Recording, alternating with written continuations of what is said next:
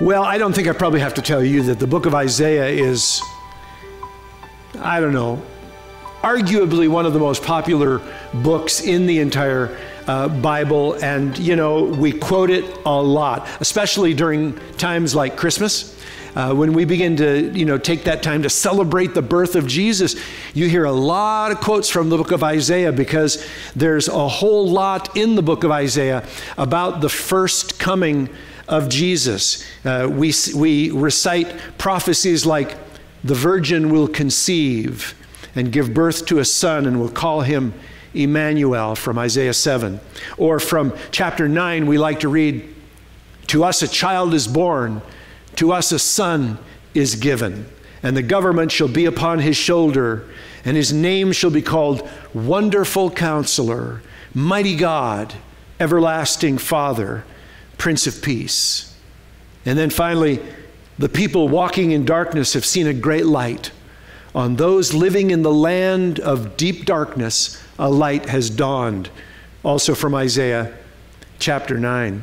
So we have a lot of passages, a lot of prophecies given in the book of Isaiah that relate to the first coming of Jesus. But did you know that Isaiah actually speaks more prophetically about the second coming of Jesus Christ? Did you know that? It's really interesting. Isaiah talks more about his second coming than his first. And he talks about what's going to happen at his coming. He talks about the great kingdom that Jesus is going to establish on the earth during the millennial kingdom. And I trust we'll get even to some of those passages tonight. The prophet Isaiah and his writings have also found their way into many great works of literature and works of music. I don't know if you're aware of one of the most popular works of music that I think has ever been produced that is largely from the book of Isaiah. You know, if I ever get a chance to go to Dublin, Ireland, and I would really, really like to visit Ireland someday. We're kind of trusting all of these travel restrictions are going to be lifted someday. But if I ever get to Dublin, I want to go see, there's a place in Dublin where Handel's Messiah had its world premiere performance back in April of 1743. And I'd love to see that place because Handel's Messiah, in addition to being one of the most incredible musical masterpieces of all time, is also taken from the Bible, and and most of the text that you find in that incredible musical piece is taken from the book of Isaiah. So Handel was a big fan of the book of Isaiah. Let me just tell you very quickly before we get into the text that Isaiah was a prophet to the southern kingdom of Judah. By the time Isaiah, came along, and Isaiah, by the way, prophesied somewhere between, he prophesied for a period of about 40 years between around 740 to 700 BC. And during his lifetime, this was long after the separation of the nation of Israel into two separate kingdoms. The northern kingdom, which was called Israel, the southern kingdom, named after the largest tribe, which was called Judah, and of course in Greek, Judea. And Isaiah was a prophet to the southern kingdom of Judah. And again, he prophesied for a period of 40 years. That's a long time. And his prophecies covered the reigns, as we're going to read here in a moment, of 4 different kings. King Uzziah, King Jotham, who was the son of Uzziah and actually had a co-regency with his father. King Ahaz, who was one of the worst kings that had come along in Judah. And then finally, King Hezekiah, who was absolutely one of the best kings ever. But we'll discuss more about those kings as we get into the book of Isaiah here. It's probably also important for you to know that Isaiah's name means the Lord saves. And what's so important about that is that that meaning is kind of a distillation of the message of the book of Isaiah, the Lord saves. So let's get into it. Isaiah chapter 1, Verse 1, it simply tells us that what you're about to read is the vision of Isaiah, the son of Amos. And that's not Amos, by the way, which we also have a prophetic book of. This is Amos, which Isaiah saw concerning Judah, that's the southern kingdom, and Jerusalem, the capital of the southern kingdom, in the days of Uzziah, Jotham, Ahaz, and Hezekiah, kings of Judah. And he begins to speak directly to the southern kingdom of Judah and speak to them about their rebellious attitude. He says, "Hear, O heavens," and he calls the heavens to listen and to hear this testimony. He says, "Give ear, O earth," also to the earth, "for the Lord has spoken. Children have I reared and brought up, but they have rebelled against me." And then, almost with an attitude that is incredulous, the Lord says, "The ox knows its owner, and the donkey its master's crib, but Israel does not know. My people do not understand." Isn't that interesting? It's almost like the Lord is saying, how could this possibly be? You know, it's interesting. Those of you who have pets and other, maybe even large animals like horses or something like that, when you come to feed your animals, they know you. They know who you are, and they walk toward you if they think that they're about to get fed. I remember as a kid, I used to help some of my friends feed horses, and we'd go after school and do that task. And all we had to do to bring the horses in was we'd go into the barn and we'd take some oats and put it in a coffee can, and we'd hold that coffee can out the door and we'd just shake it. And the horses would hear that wheat rattling, and they would just make a beeline for the barn because they knew, they understood, they knew what mealtime was all about.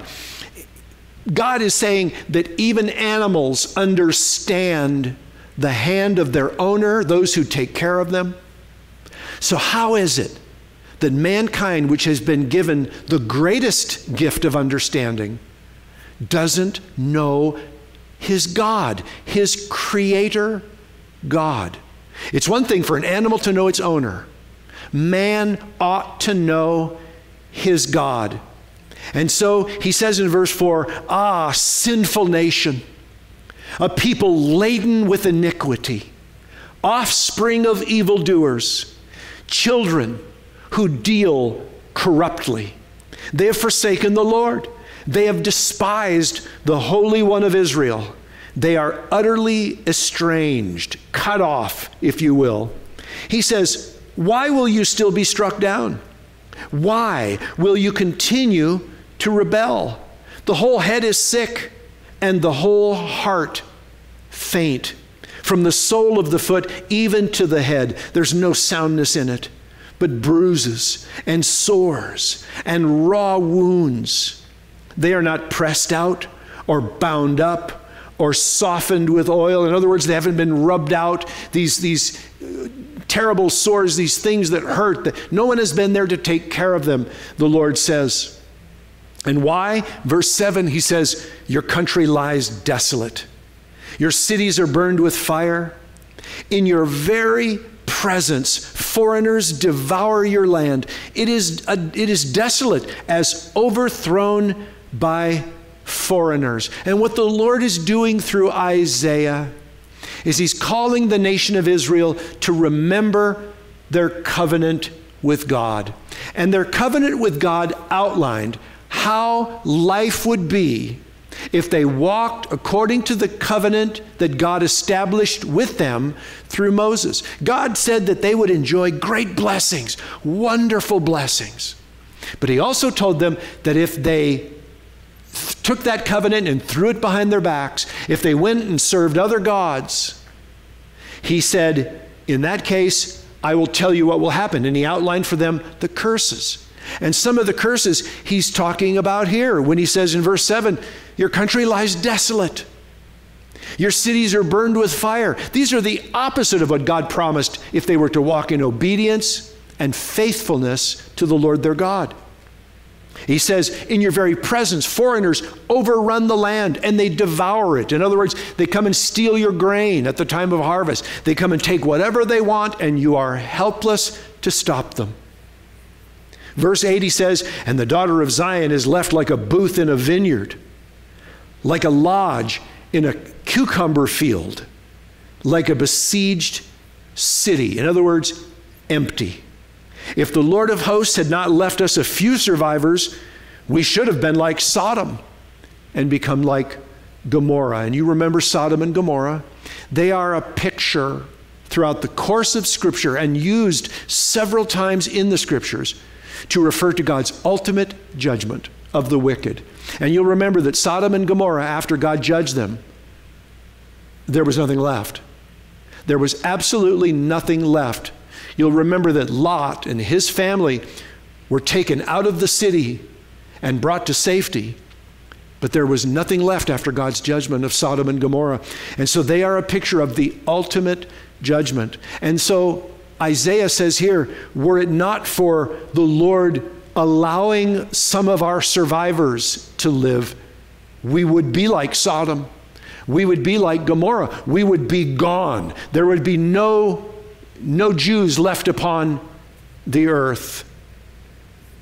And so he says in verse 10, hear the word of the Lord, you rulers of Sodom. Give ear to the teaching of our God, you people of Gomorrah. Boy, that's a hard verse to read, because God is calling his people Israel as if they were the rulers of Sodom and the people of Gomorrah. In other words, he's saying your sin is no different. I wiped them out completely, but your sin is no different.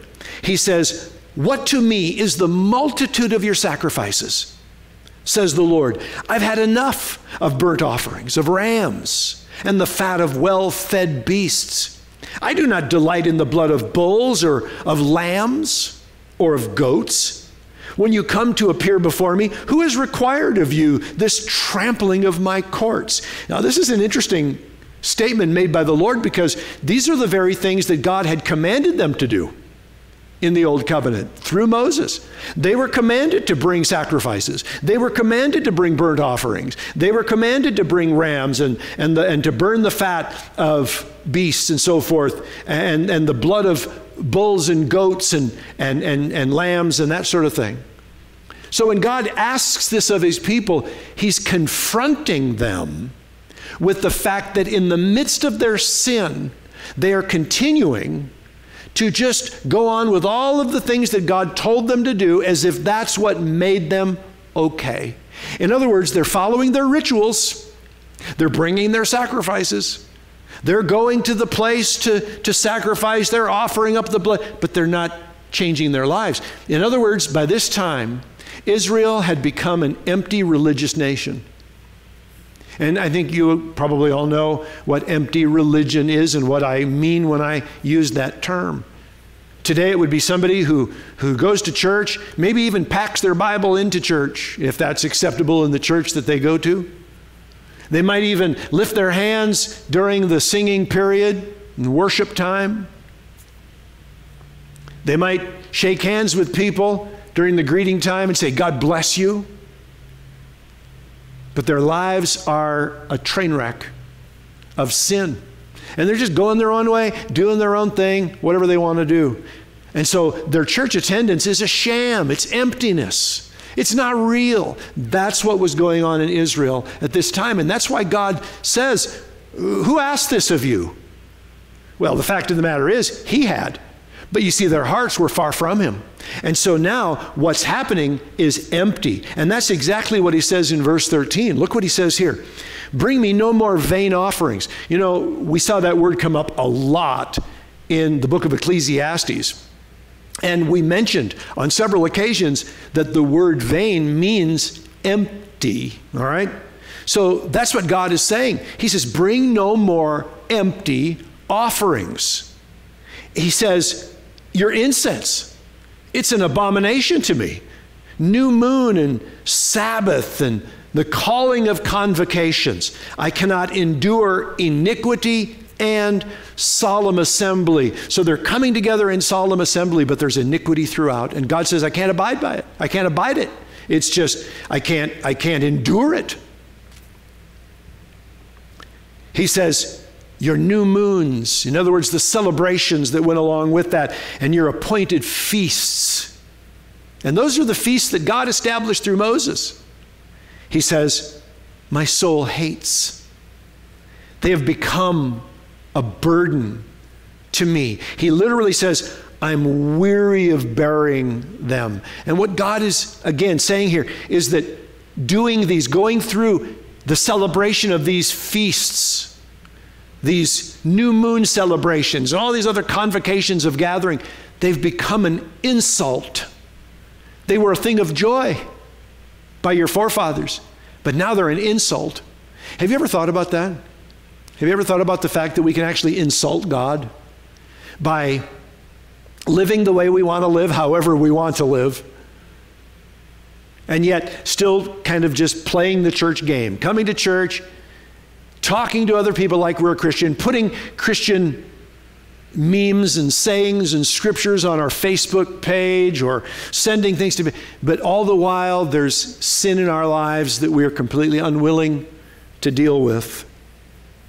Verse 15, he says, when you spread out your hands, I will hide my eyes from you. Even though you make many prayers, I will not listen. Your hands are full of blood. Wash yourselves. Make yourselves clean. Remove the evil of your deeds from before my eyes. Cease to do evil. Learn to do good. Seek justice. Correct oppression. Bring justice to the fatherless. Plead the widow's cause. And I love the beauty of verse 18, I have to tell you. And there's a song going through my mind as I read this to you, but the words go like this. Come now, let us reason together, says the Lord. Though your sins are, right now, like scarlet, they shall be as white as snow. Though they are red like crimson, they shall become like wool. And what God is saying here to the nation of Israel is, forgiveness is waiting. If you would but take advantage of it. If you would but confess your sin and turn away from it. Forgiveness is waiting. You know, I talk to Christians once in a while who seem so burdened by the fact that might be some sin standing between them and God. But you know, you don't need to be burdened by it. Bring it to the cross. Find forgiveness there. There is forgiveness. You know, one of the most wonderful promises in the Bible is 1 John 1:9 that says, if we confess our sins, he is faithful and just and will forgive us and cleanse us from all unrighteousness. Sometimes we have to go back to that passage and make sure it still says all unrighteousness, because I have people come to me once in a while and they think that what they've done is somehow beyond the scope of God's ability to forgive. And so we got to go back to 1 John 1:9, and we have to underline it in their Bible, maybe even highlight it. And then we might even circle the word all. And we have to ask the question, what does all mean? Does it mean everything? Yeah, it means everything. It means every sin, every possible sin. Forgiveness is waiting. So God says, come, let us reason. Let us reason. Do you understand that that's something that only God can say to his children, to those who he created? Do you understand that the power of reason is a gift that God has given to mankind that is not given to those of the animal kingdom? I love how modern science is trying to clump human beings in with any other mammal on the face of the planet. And they'll just say repeatedly, you know, well, we're another mammal. We're mammals just like whales, or mammals just like, you know, chimpanzees or gorillas, and we're mammals, and we're just another mammal. Well, the fact of the matter is, we're not just another mammal. We've been created in the image of God. And he's given us the power to reason. And that means to think through, to think about it, to consider our options, and then to make a critical decision. It's called critical thinking, but it comes because we have the ability to reason. And so God is calling his people and saying, come, let us reason together. It's a reasonable thing, Christians, to come to God for forgiveness. It's reasonable because here you are carrying around this burden that is literally breaking your life. And God says, it need not be. Forgiveness is waiting. Just confess it to me. Turn away from it. He says, even though today your sin is as red as crimson, I will wipe them out. I will wash them away, and your life will be white as snow. So, such a beautiful passage. Back when I was in Seattle, I was working in Christian radio, and there was a song that we played on the radio quite often. And this is back in the 80s, so some of you probably weren't even alive. But it was called Come Let Us Reason by Roby Duke. And I used to love that song, and that's the one I hear in my head every time I read this passage from Isaiah chapter 1. Verse 19, he says, if you are willing and obedient, you shall eat the good of the land. But if you refuse and rebel, you shall be eaten by the sword. For the mouth of the Lord has spoken. So, your choice. You can eat from the best of the land, or you can be eaten by the sword of your enemy. How the faithful city has become a whore. Your Bible may say harlot. She who was full of justice, righteousness lodged in her. But now, murderers. Your silver has become dross, which are the impurities that get into the melted silver. Your best wine is now mixed with water. Your princes are rebels and companions of thieves. Everyone loves a bribe and runs after gifts. They do not bring justice to the fatherless, and the widow's cause does not come to them. Therefore, the Lord declares, the Lord of hosts, the mighty one of Israel, I will get relief from my enemies and avenge myself on my foes. I will turn my hand against you and will smelt away your dross as with lye, and remove all your alloy. This is what the word that is used here in the ESV and also the New American Standard Bible. The NIV uses the word impurities because the word alloy, we think of alloy today most often as an amalgamation of one or more metals that are put together. And it's used in a positive sense today because we've learned ways to make certain metals stronger by mixing them with others and they become an alloy. But here, the word is used of those things that mix in with the heart of God's people from the outside, which is impure. And that's why the word impurities is a good one. And God is promising here to purge those impurities from his people. Verse 26, and I will restore your judges as at the first, and your counselors as at the beginning. Afterward, you shall be called the city of righteousness, the faithful city. Did you notice here in this verse, verse 26, this is a very interesting one. Let's not skip over too quickly because God is saying here that he's going to discontinue the monarchy. You know, the monarchy began in Israel not because of God's will, but because of the will of the people. You'll remember during the time of the final judge, who was Samuel, the people murmured that they wanted a king, just like the rest of the nations. And God said to Samuel, it's not you they've rejected, it's me. So give them what they want, give them a king, but also tell them what life's going to be like with a king in place. Well, the monarchy has been going on for a long time by this time in Israel. And yet God says here prophetically, I'm going to discontinue the monarchy and I'm going to bring back the judges. Because you remember the judges started off, pretty good. They were godly individuals who allowed God to be the king and they were his instrument to bring judgment and peace and victory and so forth. Now, you might ask yourself, well, when exactly did God reestablish the judges? Well, essentially this took place after the Babylonian restoration. And it was fulfilled then in part as God restored those who had that same spirit and calling of the original judges. And I'm talking about men like Ezra and Nehemiah after that Babylonian restoration.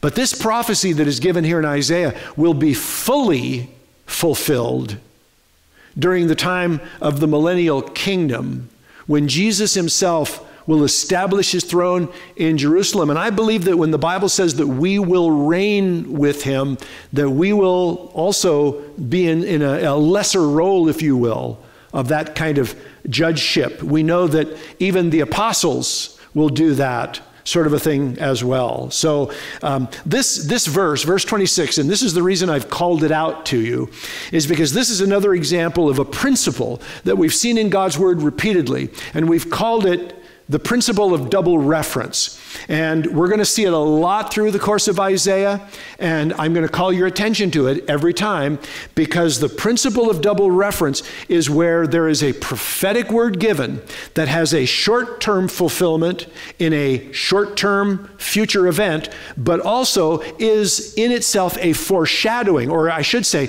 the short-term fulfillment of that prophecy is a foreshadowing of a longer sort of a situation of fulfillment and a greater fulfillment in the far distant future. Verse 27 says, Zion shall be redeemed by justice, and those in her who repent by righteousness. But rebels and sinners shall be broken together, and those who forsake the Lord shall be consumed. For they shall be ashamed of the oaks that you desired, and you shall blush for the gardens that you have chosen. For you shall be like an oak whose leaf withers, and like a garden without water. And the strong shall become tinder, and his work a spark. And both of them shall burn together, with none to quench them. Well, chapter 1 ends, as you can see there, with a rather stinging rebuke and a series of charges against the nation, the southern kingdom of Judah. But I want you to notice how in these first verses of chapter 2, the tone very much changes and begins to speak of days to come when Israel will be exalted. And in fact, it will be the apple of all the nations of the world. We're talking now about the time of the millennial kingdom. So just like that, we get into chapter 2, and Isaiah begins to prophesy about things which are yet unfulfilled. So check out these first 4 verses particularly. The word that Isaiah, son of Amos, saw concerning Judah and Jerusalem. It shall come to pass in the latter days that the mountain of the house of the Lord shall be established as the highest of the mountains, and shall be lifted above the hills, and all the nations shall flow to it. And many peoples shall come and say, Come, let us go up to the mountain of the Lord, to the house of the God of Jacob, that he may teach us his ways, and that we may walk in his paths. For out of Zion shall go the law, and the word of the Lord from Jerusalem. He shall judge between the nations, and shall decide disputes for many peoples. And they shall beat their swords into plowshares, and their spears into pruning hooks. Nation shall not lift up sword against nation, neither shall they learn war anymore. We know that this is yet future because it hasn't been fulfilled. This is speaking of a time when Israel shall be the flower of the world, the flower of all nations. This is a time, this is the millennial kingdom, which comes right after the tribulation period. At the end of the tribulation, you'll remember, Jesus returns to fight against the nations that have gathered to destroy Israel. He will completely destroy those enemies, And he will then establish his throne in Jerusalem and will usher in a 1,000 year period of time, which again, we call the millennial kingdom. And it will be a time of unprecedented peace and prosperity. It begins to speak of it here, saying that the nations of the world will stream to Israel to hear the word of the Lord. And it says he will judge the nations. He will settle their disputes. And notice that it says in that last part of verse 4 that war will literally go out of style. In fact, they will take whatever implements of war that still remain, and they will begin to use them to raise crops, to raise food. So it's a beautiful picture that God paints for us of this time of the millennial kingdom. What's particularly interesting is that Isaiah is not the only prophet that foresaw this period of time. It was also seen by other prophets like Micah. In fact, in Micah's prophetic writings, it's very similar. Let me show you from the first one, from Micah chapter 4, and there's a couple of slides here on this. It says here, "It shall come to pass," and this is again from Micah, "in the latter days that the mountain of the house of the Lord shall be established as the highest of the mountains, and it shall be lifted up above the hills, and peoples shall flow to it, and many nations shall come and say, 'Come, let us go to the mountain of the Lord, to the house of the God of Jacob, that he may teach us his ways, and that we may walk in his paths.'" Micah goes on to say, "For out of Zion shall go forth the law, and the word of the Lord from Jerusalem. He shall judge between many peoples, and shall decide for strong nations far away. And they shall beat their swords into plowshares, and their spears into pruning hooks. Nation shall not lift up sword against nation, neither shall they learn war anymore." Pretty fascinating, huh? But the Lord speaks through two of these prophets a very important and very similar message about the coming of the millennial kingdom. Now, in verse 5, the Lord begins to contrast that glorious future that he's just talked about with Israel's present rebellion. Look what he says in verse 5 and following. "O house of Jacob, come, let us walk in the light of the Lord, for you have rejected your people. The house of Jacob, because they are full of things from the east and of fortune tellers like the Philistines, and they strike their hands with the children of foreigners. Their land is filled with silver and gold, and there's no end to their treasures. Their land is filled with horses, and there's no end to their chariots." And by the way, this isn't saying that God has anything, against horses. First of all, you got to understand that in those days, horses and the amassing of horses was a sign of trusting in man. It was because a horse was like a weapon, almost like a weapon of mass destruction is considered today. The more horses a nation had, the stronger they were. And to amass horses was to take on a sense of invulnerability and to trust in self, okay? So when God says the nation is full of horses, he's saying it's full of self-reliance, if you will. Verse 8, "Their land is filled with idols. They bow down to the work of their hands, to what their own fingers have made. So man is humbled, and each one is brought low. Do not forgive them." Now, as we go on, Isaiah begins to receive a revelation concerning the day of the Lord when judgment will fall upon the earth. Look what he says in verse 10. "Enter into the rock and hide in the dust from before the terror of the Lord and from the splendor of his majesty." He's talking to the wickedness of mankind now, because he's saying there's a day coming when God will judge the earth. And he says, on that day, verse 11, "The haughty looks of man shall be brought low, and the lofty pride of men shall be humbled, and the Lord alone will be exalted in that day. For the Lord of hosts has a day against all that is proud and lofty, against all that is lifted up, and it shall be brought low, against all the cedars of Lebanon," which were a picture of strength and power and pride.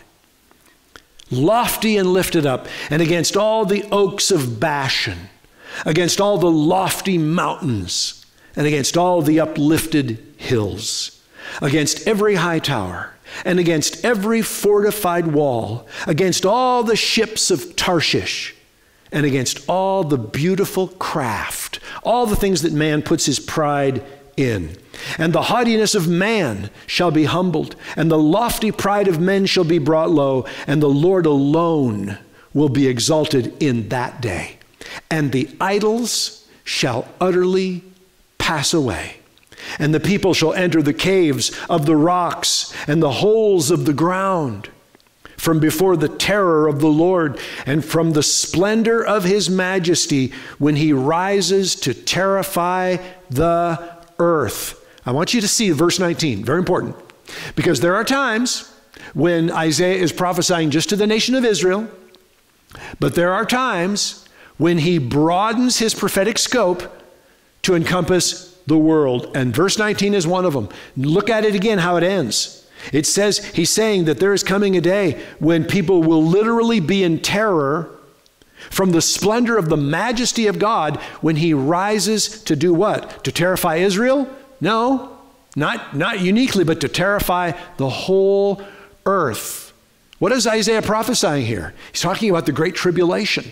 He's talking about the tribulation period that will come upon the whole earth. And you'll notice that he mentions people running and hiding in the clefts of rocks and caves and that sort of thing to protect themselves from the outpouring of the wrath of God. And this is very similar language to what we read in the book of Revelation. Let me show you a passage from Revelation chapter 6, beginning at verse 15. Then the kings of the earth and the great ones and the generals and the rich and the powerful and everyone, slave and free, hid themselves, John says, in the caves and among the rocks of the mountains, calling to the mountains and rocks, saying, fall on us, hide us from the face of him who is seated on the throne and from the wrath of the Lamb. For the great day of their wrath has come, and who can stand? What a powerful passage from the book of Revelation that connects directly to what we're studying here in the book of Isaiah. Verse 20, in that day mankind will cast away their idols of silver and their idols of gold, which they made for themselves to worship, to the moles and to the bats. They will literally cast these things away, to enter the caverns of the rocks and the clefts of the cliffs from before the terror of the Lord and from the splendor of his majesty when he rises to terrify the earth. And then this chapter ends with this very simple but yet powerful exhortation. Verse 22, stop regarding man, in whose nostrils is breath. Of what account is he? You know, this is one of the most interesting and frankly befuddling realities in the universe that's being expressed in this single verse. And that is the fact that the sons of man fear man, and yet they have no regard for their Creator. No fear of God is in their eyes, and yet they'll fear one another. And it's such a befuddling thought because men are a mist, the Bible tells us, and we see that in reality. Our lives are like a mist. They're here today, and they can easily be gone in the next moment. A life can be snuffed out so quickly, and therefore to trust in such a one as a man or a woman, we're saying mankind, irrespective of gender, is nonsensical. So God calls you and I to trust in him with all of our hearts, to lean not on our own understanding, but to trust him completely, utterly. Don't trust in man. Of what account is he? He has breath in his nostrils, and when his breath is gone, he's gone. Trust the Lord. Trust the Lord.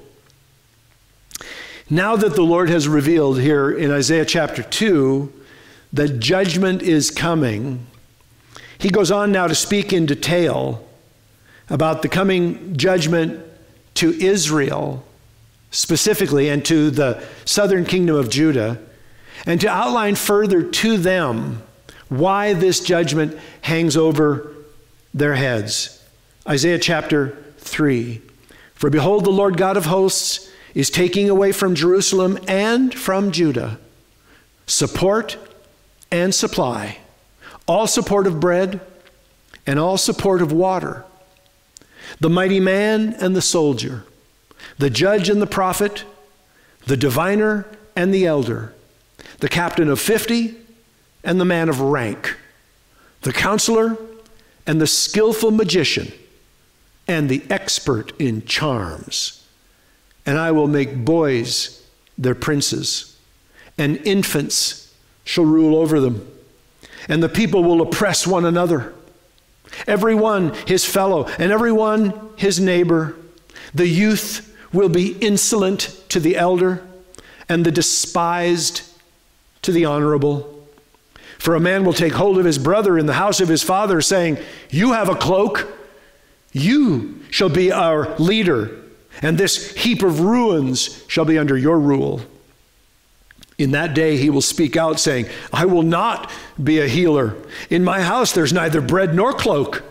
You shall not make me leader of the people. For Jerusalem has stumbled, and Judah has fallen, because their speech and their deeds are against the Lord, defying his glorious presence. Wow, isn't that amazing? To speak of a nation falling because their speech, what comes out of their mouth, and their deeds, the works of their hands, are literally done in open defiance against the presence of the Lord. And by the way, the word to defy means to openly resist or to refuse to obey. To openly resist or to refuse to obey. And so because of that, God says, you've stumbled. You've stumbled. Unfortunately, we're seeing the same stumbling in our own nation here, the United States of America, and in many other nations around the world.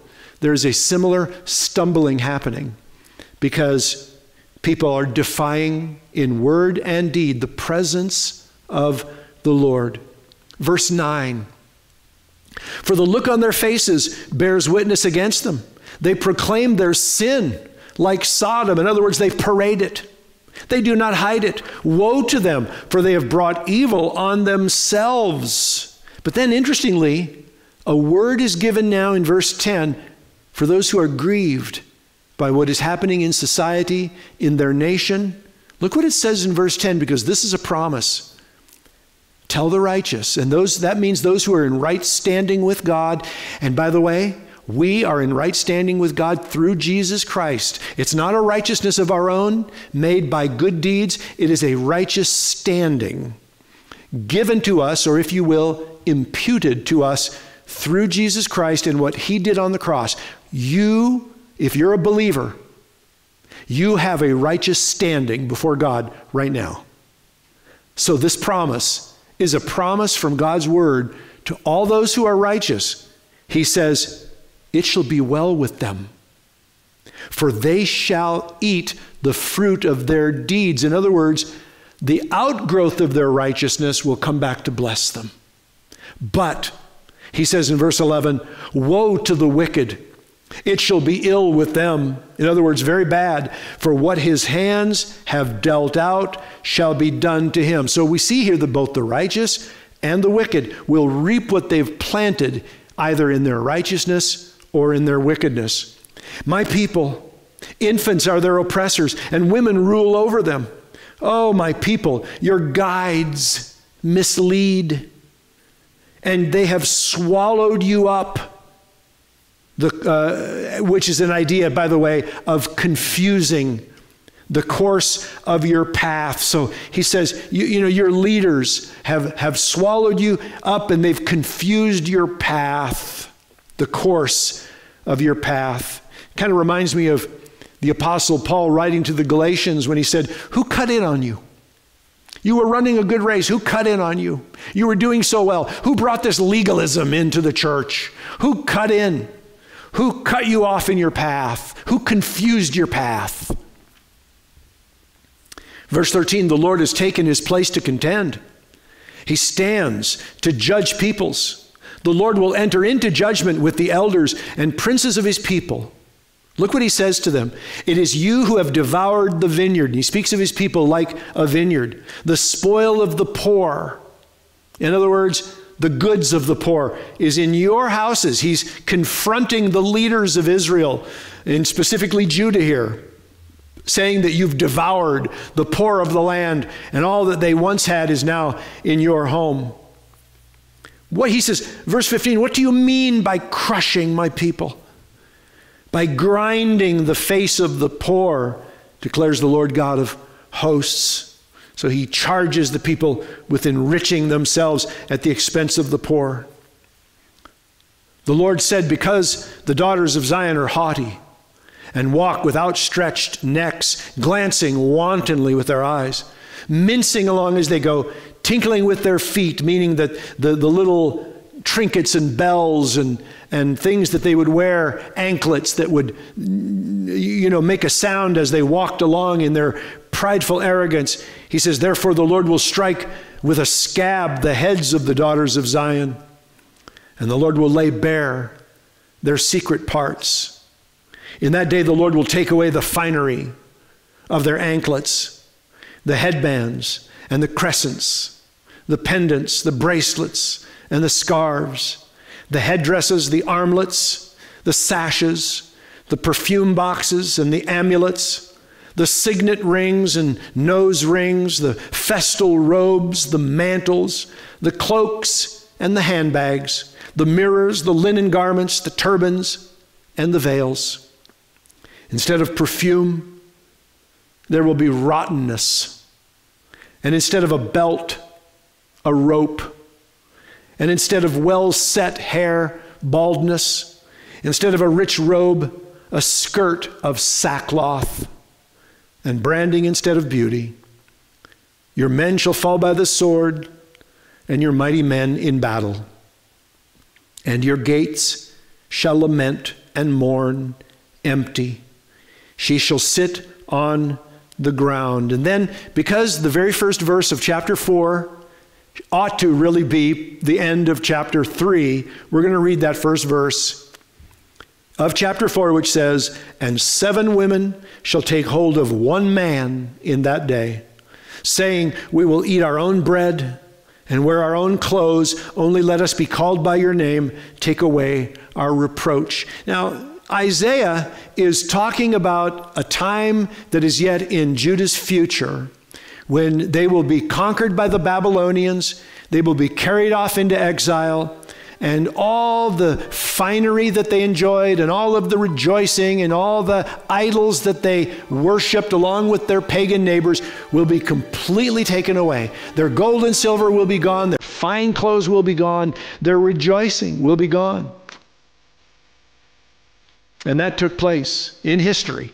God was good to his word, and he speaks it here. When we come back next Wednesday, Lord willing, we're going to pick up Isaiah chapter 4 with verse 2, and we will continue on with our study at that time.